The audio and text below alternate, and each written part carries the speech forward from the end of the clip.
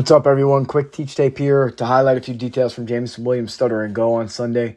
The most important part of the route for me is the fact that Williams attacks like he's trying to win on any type of hard breaking route and finds the same body position he would as if he were breaking out of it. You could see here that it causes the corner to match that deceleration, which is essentially all we're looking for when working a stutter and go, especially when we're this close to our cover defender. Space is time in these situations, so that lack of space between us here is a lack of time for the corner to recover.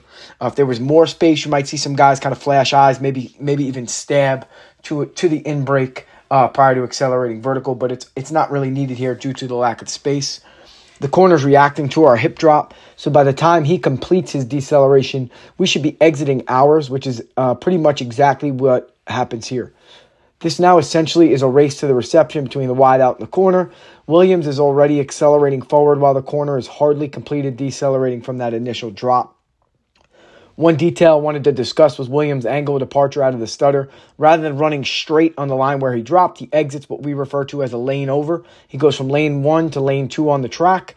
This prevents the defender's ability to potentially collision Williams and disrupt the timing to the reception area, which is really the only way that DB can recover here. It's important to hold that line now once we clear the corner, though.